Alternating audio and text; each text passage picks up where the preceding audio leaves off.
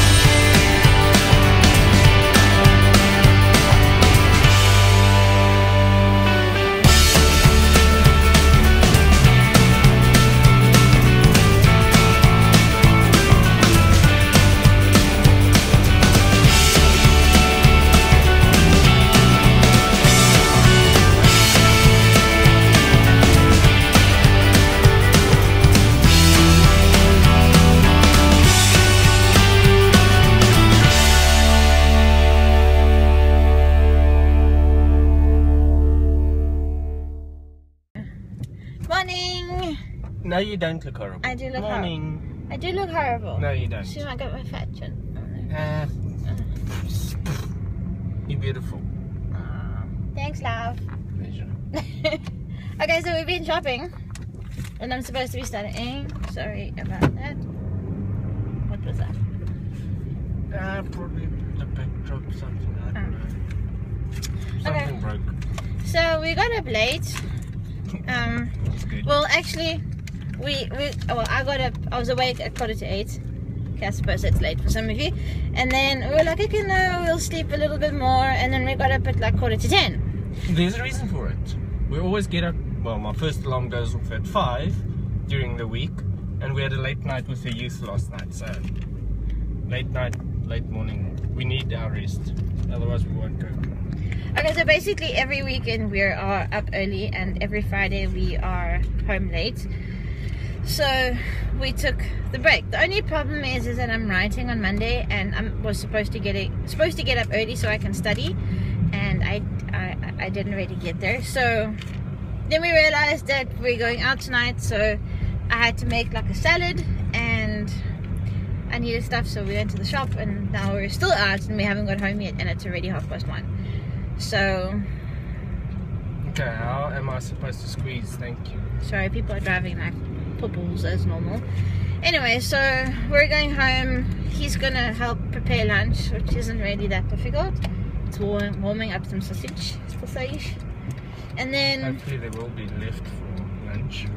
and then tonight, what is it? It's 6 o'clock tonight. We said we'll try and get there about 5. So we get there at 6. Okay, so like anyway from 5 to 6 we need to arrive. At a place we don't know where to go. I have an idea as to where to go, but anyway.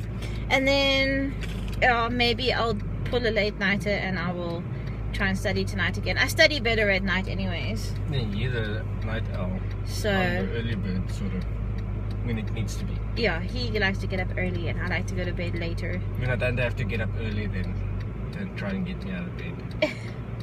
Anyway, so that's the plan.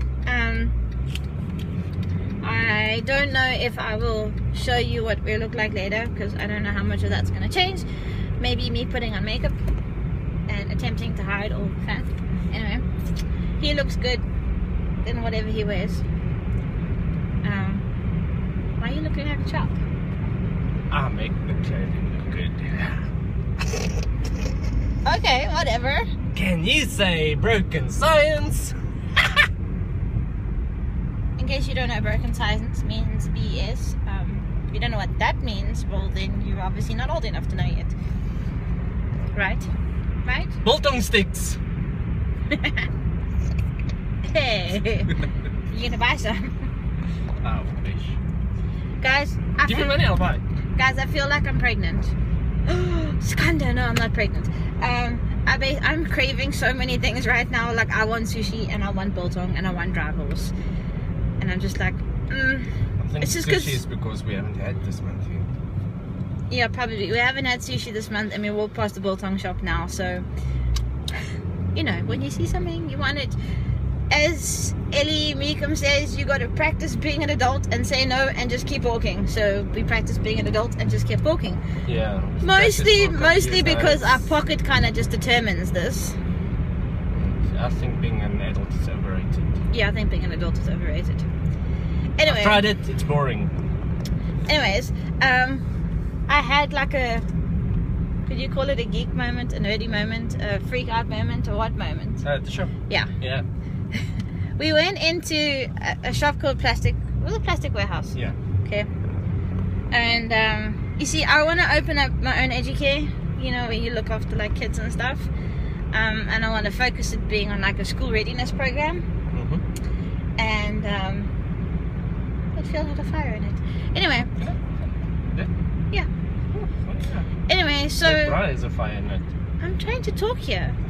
Just pointing out similarities. And anyway, so in this plastic shop, they have like a whole section dedicated to, I can say kids, so like educational based things or like hobby based things, that kind of stuff. And because I want to open up my own educare, I like look at all these things going, oh, they can do this and it helps with this. Oh, this helps with this kind of motor skill or what, you know. And Gideon looks at me, he's like, okay. And well, at least I had a moment as well. And I just want to like buy everything, and I want to like just start tomorrow. So I need to price it and then see what happens. But it's the possibility of it happening, I wouldn't say it's fairly high, but it's a possibility. You know, I just need to like talk to some people and find out if, you know, they're prepared to let us use their premises. Mm-hmm. You're not going to become a millionaire, you're not going to make tons of money, but I love working with kids, and it would be exciting to be my own boss as well. And he's going to work for me, which will also be fun. I'm going to tell him what to do. And we're going to sing The Dickie Birds! Hey! Sorry, I still get a kick out of it. You guys know the song To Little Dickie Birds? Peter and Paul, they fly away, they come back. To Little Dickie Birds. If you don't know it, go and research it. Okay? It's not as bad as what he makes it out to be. Look at my birds in the nest! Okay, this is an inside joke. You guys are not gonna get this unless I explain it, and I'm not doing it on camera. Not yet. So, you're just gonna have to... It's about the innocence of kids. It is the innocence of kids. I don't know why you're getting such a kick out of it. Anyway. Because I want to be a kid. I told you being an adult is overrated. I should have recorded what he did at the shop, but I wasn't thinking. He came across a fire. Shh, I'm telling them what happened. He came across a fireman's helmet. You know, like a kiddie's toy helmet. And he worked out that this helmet had an LED in it. And it made a noise. So he put the helmet on and he was running around the aisle. The front badge of the fireman's department? Yeah, the front part of the badge has the light in it, so it flashes and it makes a noise. Well, the siren. Yeah, so he put it on and he was running around the aisle with his kiddie's helmet on. Oh, I was running around you. Yeah, but it was in the aisle. Anyway, and then there were two other people in the aisle, and like, I don't get embarrassed that easily, but he seems to get it right. And I'm like, okay, so we need to go away now. Like, I don't know you. We just need to keep walking. But yeah, you don't know me, but I just randomly run around some stranger. Yeah, and then he found like a army helmet that didn't quite fit, and then a speed racer helmet, and times are fun, but I love them to pieces, and that's what we do when we go shopping, is we generally find something that's entertaining. So yeah, who knows. He's tired. He wants to go back to sleep. You do. Do you know that you need to cut your nose hairs?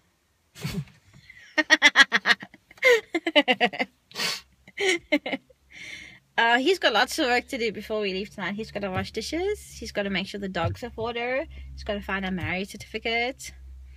Somewhere. While I sit upstairs and study. Yeah, you just sit in your bed. Excuse you. And study, but Yeah, while exactly. you sit in your bed. So what is post-structuralism compared to feminism, and how does it fit and tie together? If you don't know that by now, then I'm not going to tell you. What is colonialism and post-colonialism? You should know that by now. You're right on Monday. So should you. I don't study this stuff. It's 'cause you have no freaking idea. You did not see that. Anyway, so this is what happens. This is what I'm studying. It's weird, right? I'm studying English, language and literature, but I need to know what post-colonialism and post-structuralism and stuff is. Very tough. Granted, it refers to literature and dramas and plays, but it's still like boring. Sorry, Okay, it the just is. I boring don't part is enjoy because it. She needed credits, and the stuff she wanted to study, they did not want to give it to her.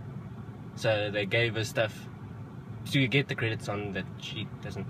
Yeah, they selected my Fine. subjects for me for this Yeah. semester, and I don't like them, but oh well. Well, actually, I lied. There's one subject I like. That's when you get to write your own poems and stuff. Those are the ones that are in the channel that you just hear my voice. Yeah. Very nice. Yeah, but Oh, you're they're all biased. But you're biased because No, you're... no, seriously, they're all good. Thanks, love. Pleasure. You use them, they'll be trouble. They're mine. You never put PTY Limited or trademark. I said original. By me. For Whom the Bell Tolls is an original by William Blake Sutherland Shakespeare. Okay, so if you use it, you just gotta make sure that you have my name in there and tell them that I'm the person who wrote it. Otherwise, It's called Ow. parody. no, it's not. Parajacket. No. Plagiarism. It's close enough. It starts with a P. Parody is when you use a play or a book or a poem or a whatever and you change it to make it hilarious. It's a You funny you, movie. you deconstruct it to its simplest form and you make it humorous. So things like, is it Hot Shots that you like watching? Yeah. Where you have the half dog dude. No, Half Dog Dude is Spaceballs. Okay, like Spaceballs is like a rip-off of Star Wars. Star Wars, so that's parody. Hot Shots is a ripoff of a hell of a lot of movies. That's parody. You, It's a funny movie. you deconstruct it to its most humorous, simplest form. I'll stick to the funny movie. It's understandable. Anyway, so that's what I've got to go and study because that's what I'm running on Monday. Good luck. Yeah. Oh well. Next semester is my last semester and it will be better and I'll be happy. We had a Sunday school meeting the other day. I think we talked about this. A little bit. And some of the topics we covered, I was looking at the notes and she's supposed to be studying this, not me. Yeah, it was quite funny because they broke us up into groups and we were supposed to discuss like group discussions, but the one question, the one that I had, asked you about some theory. I don't even know what the theory was. And I literally sat there going, I'm not at varsity, like I feel like I'm in a lecture. Sorry to those of you who know me that are watching, but it was boring. We needed it, but I didn't enjoy it. Like, I don't want to get up at 7 o'clock in the morning and attend something at 8 and then like feel like I'm in a lecture for like the whole day. Yeah. Make it fun. Hear me, hear me, hear me, hear me. Sharon Manuel's got a nice way of making it fun. She's got nice Manuel, Teachings, please make lectures, another... programs, training sessions. Yeah, training sessions. I did not see that. I will put it down to the fact that he's tired. He needs coffee and chocolate. I got chocolate. Lots of chocolate. I got chocolate in the fridge. Yeah, me too. Yeah. But it's not biltong. Sushi. Oh, we're having a spit fry tonight, guys. Oh, I heard that. Was that your neck? Neck, spine, shoulders. I don't know if you guys heard that. Neck, shoulders, spines, and back. Spine and back. Oh my gosh, and I'm talking about running an educare and you're trying to make up your own. Hey, you'll have me doing activities. Show them the Dickie Bird, the birds in my nest thing. It's something about 10 fingers. Okay, you don't have to do the whole thing, but then... Nest, make a nest, cup, and you do it here. But according to... No, by your stomach, because you don't want it by the boobs. Okay, fine. Yeah. Stomach. See? Stomach. And so you made your nest, cuppa, and you've got your birds. It's a settling song to get kids to settle down before a lesson. And the birds go to the nest. But she tells me that she had a kid in her educare a couple of years back that didn't do it here. He did it all the way down here, and look at my birds! Look at my birds!